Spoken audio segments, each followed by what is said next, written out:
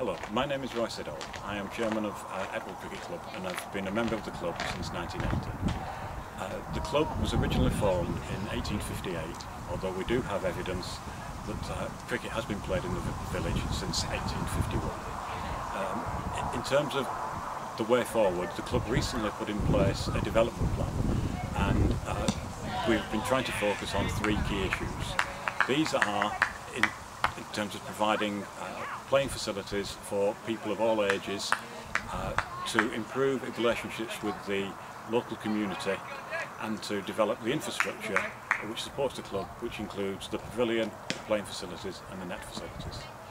In the last 12 months we've made some very good improvements on the youth cricket. We now currently have under 15s cricket, under 13s, under 11s hardball and quick cricket. The key priority at the moment is to improve the pavilion facilities. The pavilion was actually originally built in 1970, was then further extended in 1980 to include additional changing rooms.